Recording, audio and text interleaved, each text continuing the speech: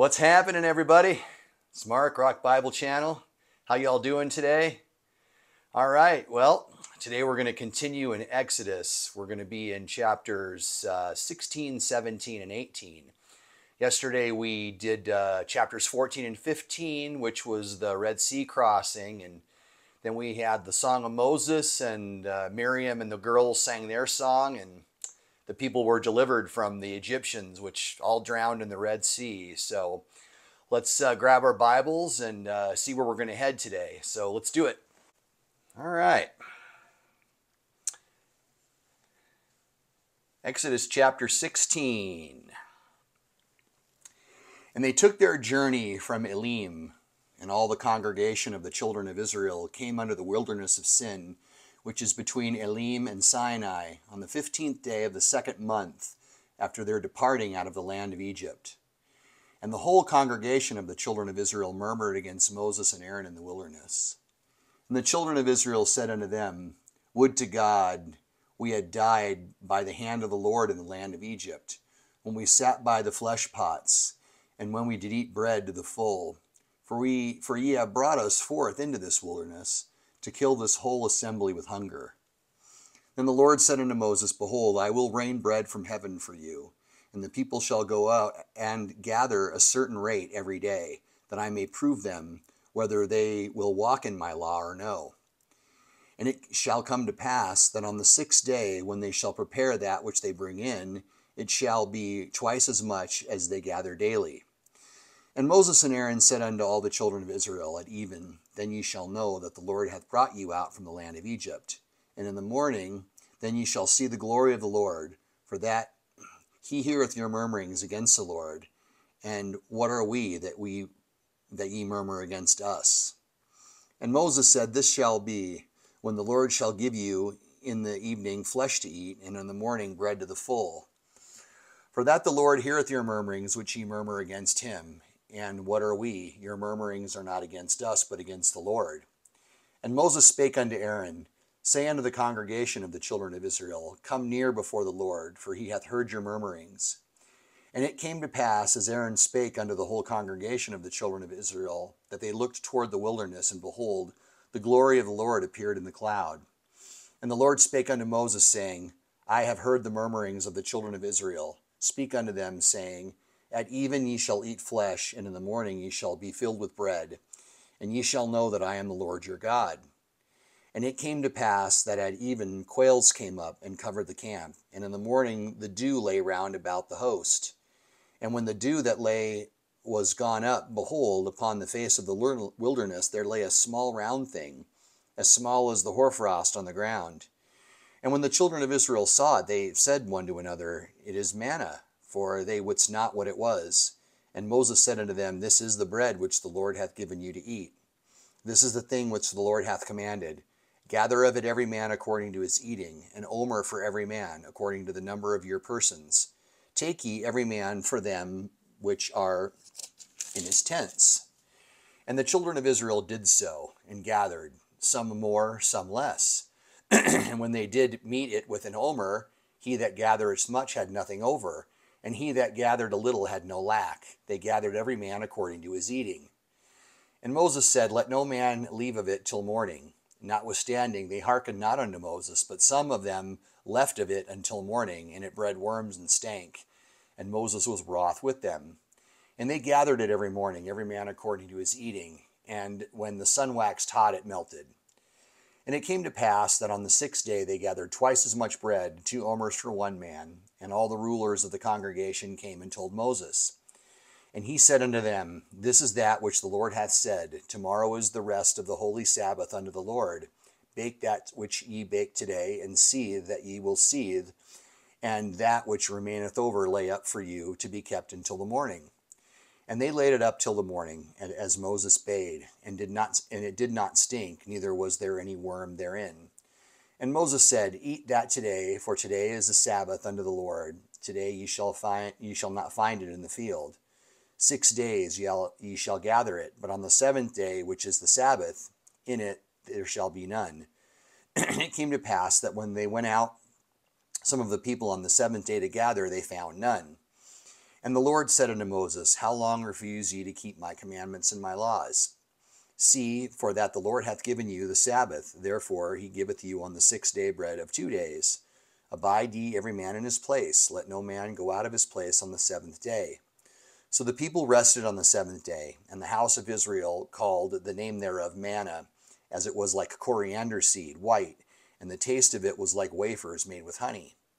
And Moses said, This is the thing which the Lord commandeth. Fill an omer of it to be kept for your generations, that they may see the bread wherewith I have fed you in the wilderness, when I brought you out forth from the land of Egypt. And Moses said unto Aaron, Take a pot, and put an omer full of manna therein, and lay it up before the Lord to be kept for your generations.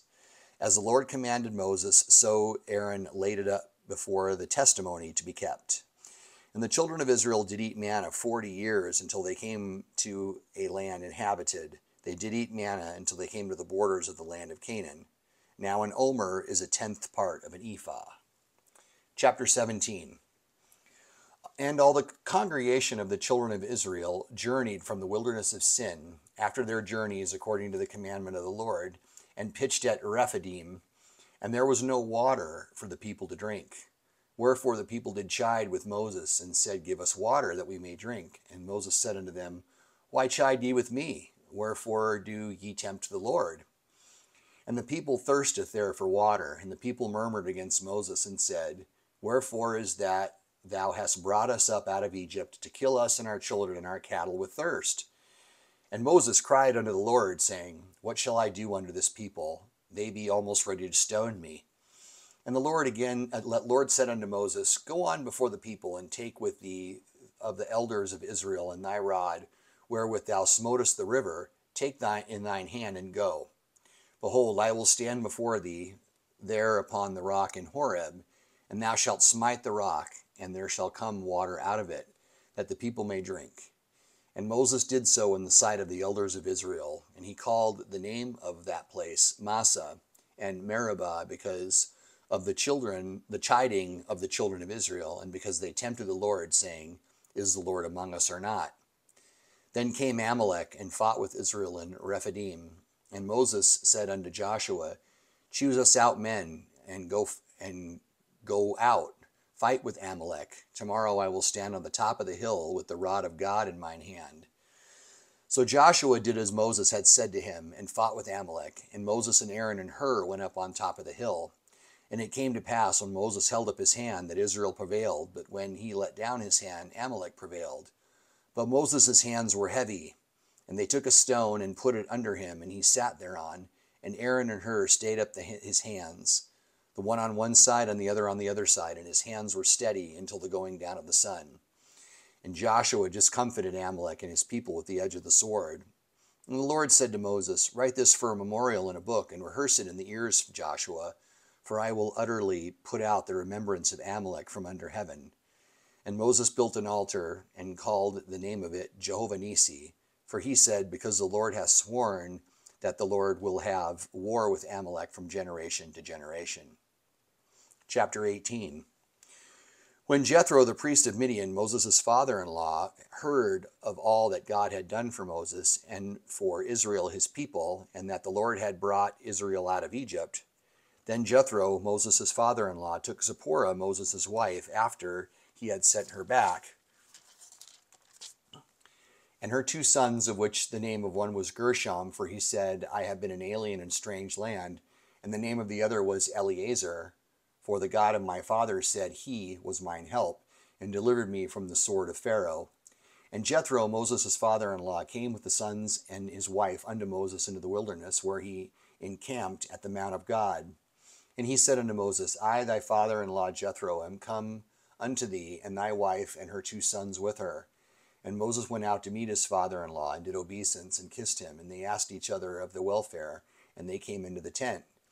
And Moses told his father-in-law all that the Lord had done unto Pharaoh and unto the Egyptians for Israel's sake, and all the travail that had come upon them by the way, and how the Lord delivered them. And Jethro rejoiced for all the goodness which the Lord had done unto Israel, whom he had delivered out of the hand of the Egyptians. And Jethro said, Blessed be the Lord, who hath delivered you out of the hand of the Egyptians, and out of the hand of Pharaoh, who hath delivered the people from under the hand of the Egyptians. Now I know that the Lord is greater than all gods, for in the thing wherein they dealt proudly, he was above them. And Jethro, Moses' father-in-law, took a burnt offering and sacrifices for God, and Aaron came, and all the elders of Israel, to eat bread with Moses' father-in-law before God. And it came to pass on the morrow that Moses sat to judge the people, and the people stood by Moses from morning until evening. And when Moses' father-in-law saw all that he did to the people, he said, What is this thing that thou doest to the people? Why sittest thou thyself alone, and all the people stand by thee from morning unto even? And Moses said unto his father-in-law, Because the people come unto me to inquire of God. When they have a matter, they come unto me, and I judge between one and another, and I do make them know the statutes of God and his laws.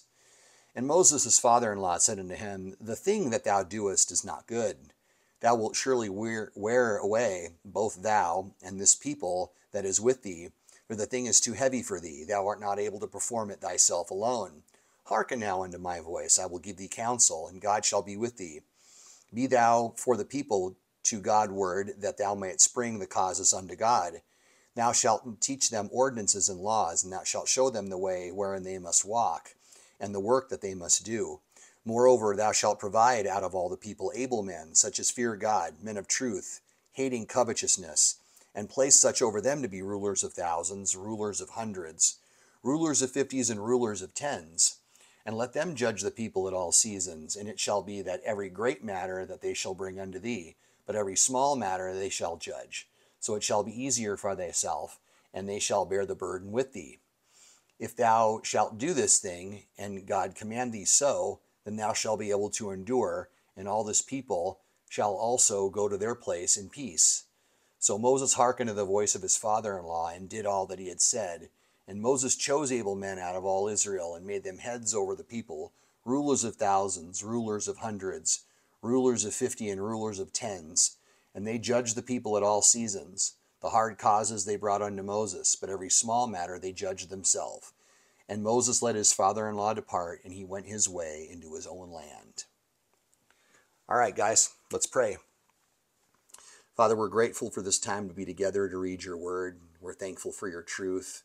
And we're thankful for just all that you've done for us. And Father, I continue to pray for those out there that don't know you, that are listening, that you would draw them close to you. And Father, we desire that they be saved. Lord, thank you again for this time. In Jesus' name we pray. Amen. All right, guys, that'll do it for today. Thanks for stopping in.